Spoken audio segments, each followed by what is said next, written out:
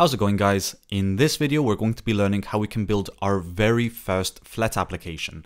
And Flet is the fastest way to build Flutter apps in Python. And this is a very recent framework, so ChatGPT has no information on it, and the first app that we're going to create is an increment counter. And this is the exact same example that you're going to find in the documentation of Flet. And it's going to look like this. We're going to have a window where we can tap on two buttons. One will increment the counter and the other one will decrement the counter. And in case we want to change the number, we can also enter our own number here, and then we can increment it and decrement it from that number that we inserted. And the window is also resizable. Anyway, it's the perfect app for getting started with Flet. Later on, we will try to build some more complex apps, but we all need to get started somewhere. So let's go to our code editor, and you can use whatever code editor you want. I'm just going to be using PyCharm as always. And the first thing you want to do is open up your terminal and type in pip install Flet.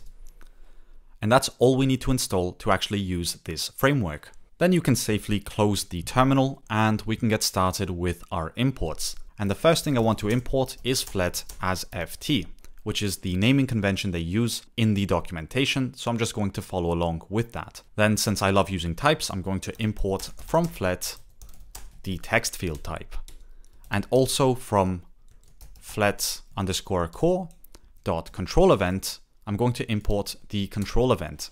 Now let's create a main function that will contain all the code that displays the page, holds the buttons, and that handles the functionality. And for now, we're just going to call this main. And that's going to take a page of ft.page. And since we're only executing this function, I'm going to say that it returns none. But first, let's start with some basic customization. So we can refer to our page and we can start by setting the title. And the title is going to be set to increment counter. Then we can say that the page.vertical alignment is equal to ft, and we want to get the main axis alignment and set that to the center, since we want to center our elements. And by default, our app is going to follow the theme of our computer. So if you are in dark mode, or if you specify dark mode on your computer, your application is going to be displayed in dark mode. But in case you want to change it to light mode manually, you can also refer to page.theme mode, and you can say, I want this to be light mode.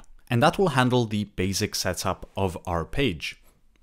Next, I'm going to create a variable called text number, and this is going to be of type text field, which will equal a text field with the initial value set to 0. And the text align is going to be set to the ft.textalign right. And we actually need to specify that this is the value. And then we can also provide a width of 100, and that's going to be our text box where we see the text. Next, we need to specify the functionality for our buttons. So the first one is going to be a decrement function, and it actually has one parameter, which is E, and that's what you will see in the documentation, but this stands for a control event.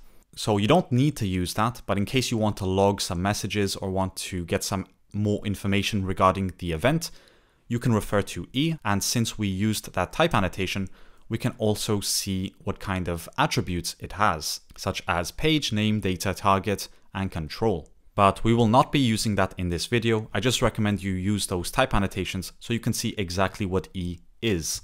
Anyway, right now we have this text number and we want to update the value each time we tap on the decrement button.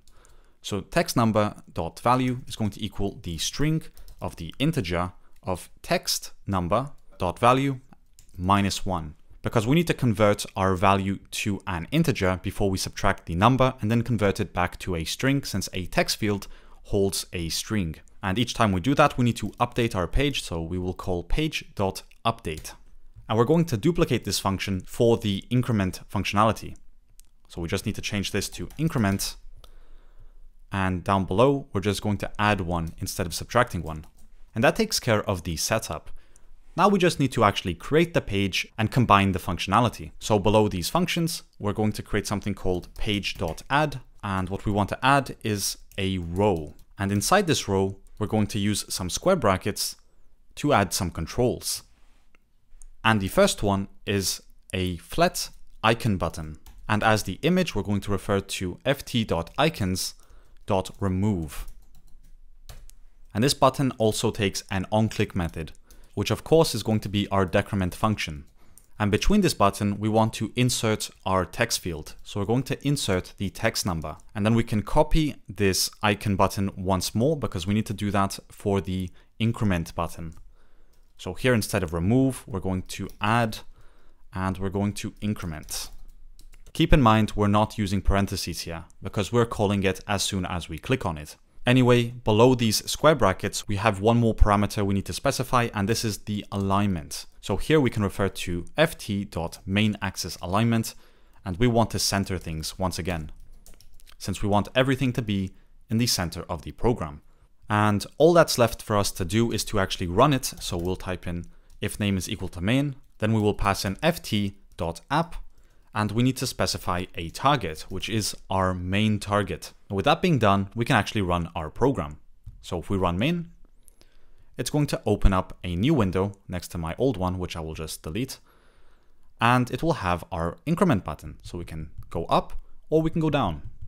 And if you don't like that this is aligned to the right, we can go back to our script and we can play around with that. We can say that the text align should be centered and that the width can be a bit smaller. We can set that to, let's say, 80.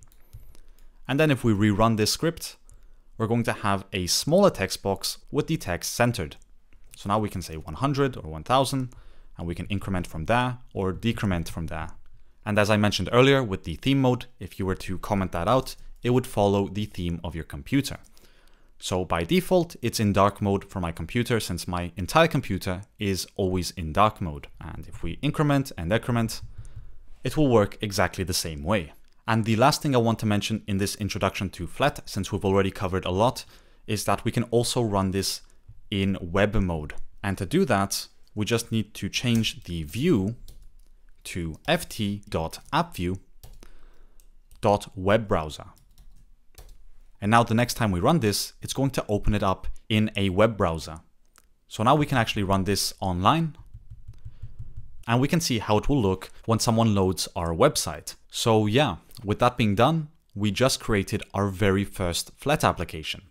And I know these were the bare basics, but the idea is to continue building upon this. So eventually I want to get to the point where we can comfortably create things such as nice chat applications and just see what the potential of Flet actually is. Because from the documentation and what I saw so far, Flet looks awesome.